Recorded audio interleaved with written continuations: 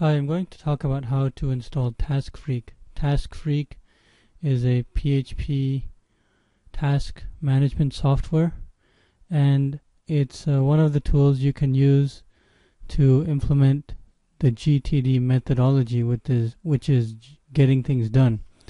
And I wanted to show you the GTD Wikipedia webpage, and you can see that GTD is an action management system. And one of the things you need for GTD is some sort of place where you can organize the tasks or the goals that you want to accomplish. And you can use pieces of paper. There's a tickler file, and here's a picture of 43 folders. One folder is for each day of the month, and then there's 12 folders for each month individually. Otherwise, you can use software, and there's lots of software. There's Microsoft Outlook, and Wikipedia also lists a bunch of software. The software that we're going to talk about is Taskfreak, and Taskfreak is it's a web-based task manager. It's written in PHP, and what that means is that it can be used on many different web hosts. Almost all web hosts that I know of have PHP available for their users. Even web hosts that offer free hosting offer PHP. And it says that it's GTD compliant. It's very easy to set up. You just need a database. Generally, MySQL is used. At least I've always used MySQL. And then PHP 4 or PHP 5. It's very easy to use, and once you get started, in about 5 minutes you can become very competent in the software. And it's very easy to install. And in this first video we're going to talk about how to install GTD. The first thing you want to do is you want to think about whether you want to have GTD for multiple people or a single person.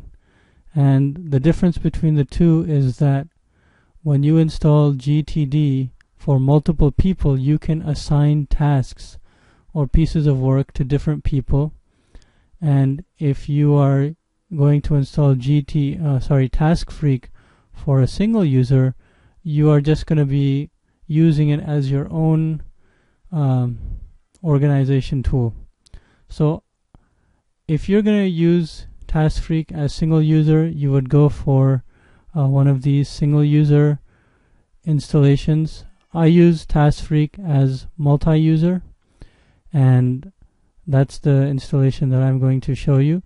So the first thing you do is you click on multi-user, and then it's going to ask you which version you want, and you should just choose the latest version. 0.62 is the latest version, and I think it's from 2007 or 2008. Your email is optional, and I won't enter it. You click I am not a crook if you're not a crook, and then you click download now, and it'll ask you where you want to save it. You can see that I'm going to save it in ctemp, and I have downloaded the software now. And you need to be able to unzip this software, and in order to do that, I have a software called WinRAR. You can use a bunch of different software. 7-zip is free software. Actually, I use 7-zip. This is described as a WinRAR archive, but 7-zip is free software, and I'm going to say that I want to extract it to this directory here. And I will get a directory created. And inside here there's another file that I have to extract. And I'll just say extract here. And now I will get the actual Taskfreak directory, which contains a bunch of files that we will need to copy over to our web server. What that means is that you need to host the software yourself. we're going to install this on GTD things, and we're going to leave it open so that people can come in and create their own tasks. Why would you want to have it self-hosted? I mean, mainly for privacy reasons and security reasons. If you don't want people to see your tasks, then you want to control your whole password and everything else. That's why you would have it self-hosted. If you don't care, then there's a lot of other task management solutions. Remember, the Milk is very good for single users. The advantage that Taskfreak has is that it is a multi-user solution. Let's open up the README.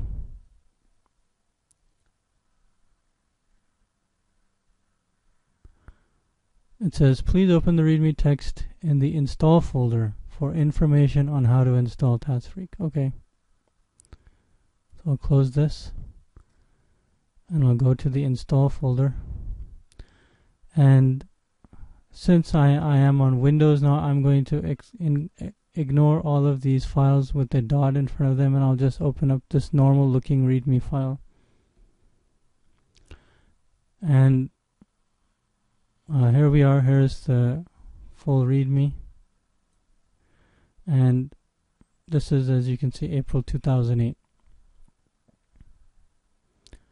First of all, if you're updating from an older version, please edit your config.php. So we're not doing that. We're doing a new installation. So we'll scroll down in this file until we reach installation notes.